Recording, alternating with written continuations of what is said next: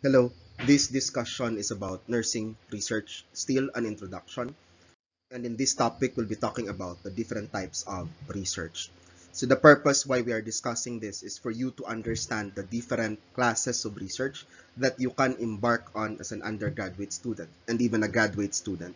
So there are several types of research. As you can see, there are surveys. You can see that there are experimental researches. So let's know the different types of research according to their categories. Now, you have your pure or basic research.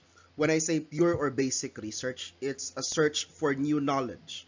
It is useful in advancing scientific knowledge or in furthering other researches. So when I say pure basic, examples of which is that you would want to know, for example, the knowledge of people about COVID-19. That's a pure research. If I would want to know the level of cholesterol of the residents of a certain barangay in Iloilo, that is pure or basic research. If I would want to know the attitude of people towards COVID-19 vaccine, that's still considered to be pure or basic research. So its intention is to build new knowledge. Okay, for example, I want to know the lived experiences of mothers who had COVID-19. It's pure or basic research. When I talk about applied research, it involves seeking new applications of scientific knowledge. For example, if you have discovered an alternative medication, okay, an alternative to clopidogrel, we know that clopidogrel is an antiplatelet, anticoagulant, a blood thinner. If you have discovered that a certain substance could be a substitute for your clopidogrel, this substance could be tested by research. And this substance could be a basis, or the research could be the basis for the recommendation for the use of this substance. Okay, for example, in the past, we usually do open heart surgeries for structural heart problems. But because of research, doctors were able to deduce that there are minimally invasive surgeries that could be done that could possibly involve or improve the condition of our patient. That's why you have your percutaneous coronary interventions or PCIs already. So we can do surgeries through the heart through your femoral arteries. Okay, that would give you access to the heart. That, of course, depending on the case of your patient. And then action research. When I say action research, study of a certain problem, and from the experiences, decision, actions, and conclusions are drawn.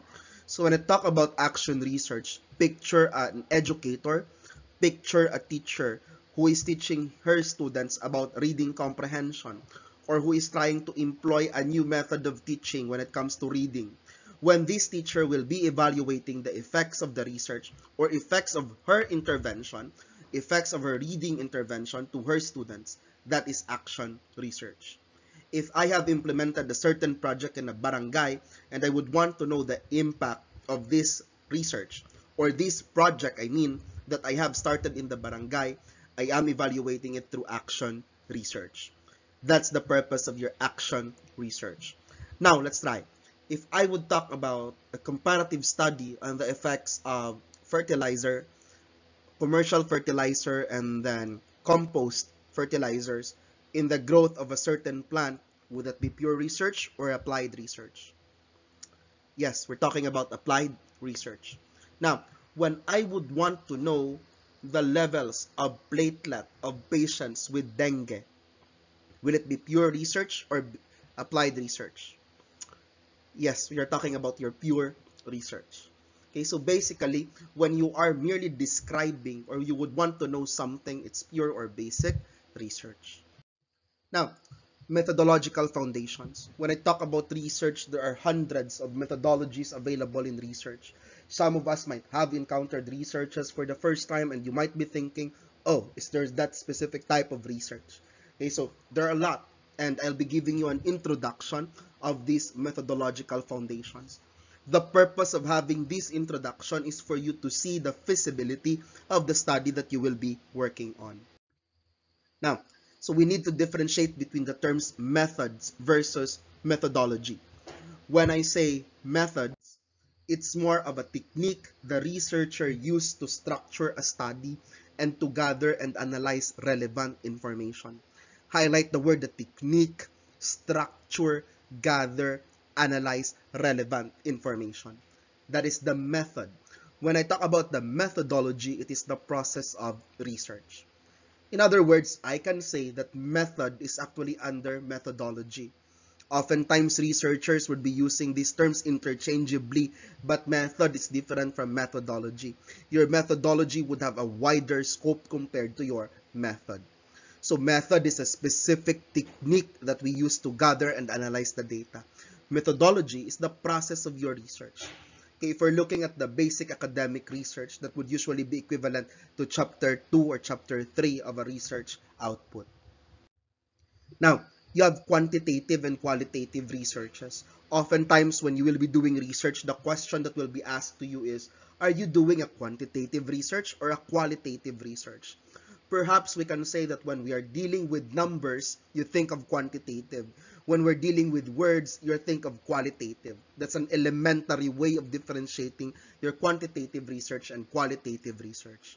But the purpose of this slide is to differentiate to you the process of research, okay, based on the 5 phases that I have initially presented to you. So when I talk about quantitative researches, the 5 phases is C, D, E, A, D. I said C then.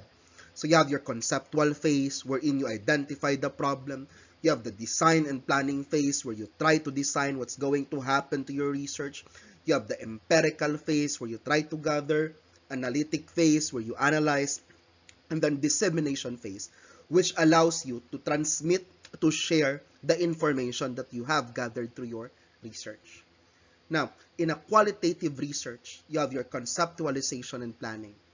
You have the developing of data collection strategies that is already congruent to your design phase. Your empirical analytic phase is fused to gathering and analyzing data. And then D is the dissemination of your findings. If you can notice, dear learners, there are only 4 major phases in a qualitative research. Unlike that in your quantitative research where we usually have your 5. So the key difference there is that the empirical phase and analytic phase in quantitative research could be seen as gathering and analyzing data in your qualitative research. Okay, so try to pause the video presentation and look into the difference between these two. Next, let's talk about the quantitative research design. We commonly say the numbers in your research. Some of you who hate numbers may don't want to proceed to quantitative research, but quantitative research is not just about numbers. Numbers is just part of it. Okay, so let's have an overview. 1, you have your experimental design. Yeah, when you say experimental design, you might thinking, oh, doing an experiment. Yes, experimental design. So when I talk about experimental design, you have an intervention. There is a treatment that is given to a certain group or population. May that be animals, may that be human subjects. But as long as you give intervention to a certain group of animals, certain group of people, it's experimental research. There are 3 major criteria in experimental research. On the right of the slide, you can see R, C, and M. R stands for randomization, C stands for control, M stands for manipulation. So when I need to have an experimental research, I need to ensure that these 3 are included. In an experimental design, there are several types also. You have your pre-experimental, your quasi-experimental, and then your true experimental. Notice that on the letters I have posted on the right, letter C is in red because this slide is talking about pre-experimental research. When I say pre-experimental research, it's like an experimental research which is descriptive in design. It lacks one major component. That major component is the availability of control group. When I say control group, there are 2 possible control groups that we can have. You have your control positive and then your control negative. When I say control, a control group is a comparison group compared to that of your treatment group. For the purpose of understanding, let's pick an example.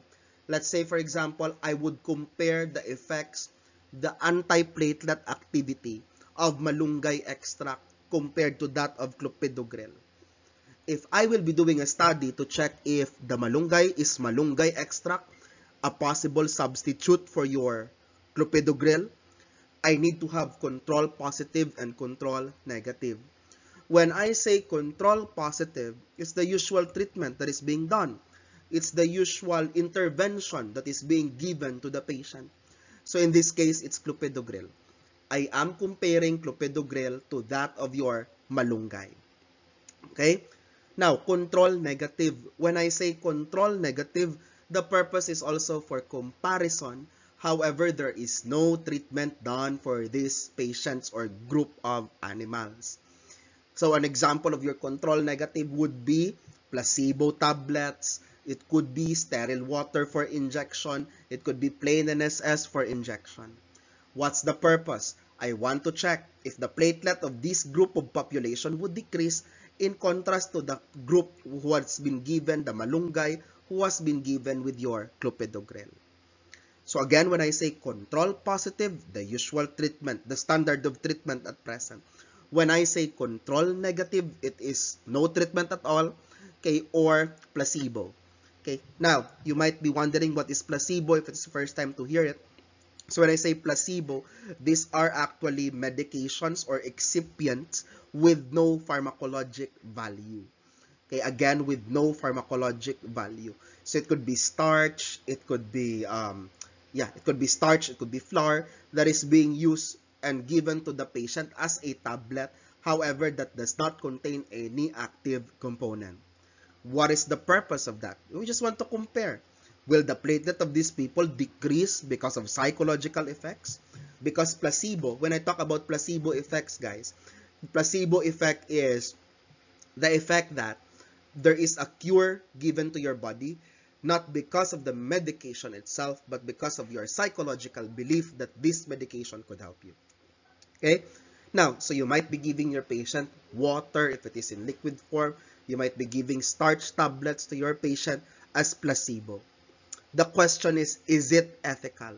It can be ethical as long as the study has undergone an approval by the Research Ethics Committee. And the Research Ethics Committee will ensure that your respondents are being protected. Okay, there are instances, for example, wherein the researcher or the data gatherer and the patient does not know what is being given to them. Okay, the purpose of that is for the researcher and the data gatherer not to manipulate the results.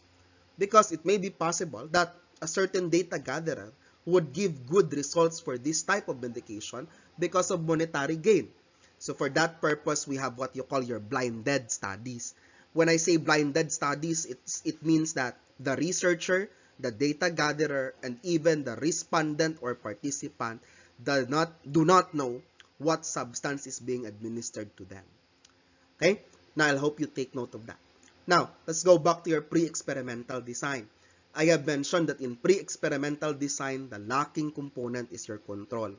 There is no control group for comparison. Okay? It's just descriptive. An example, post-test only design or after-only survey.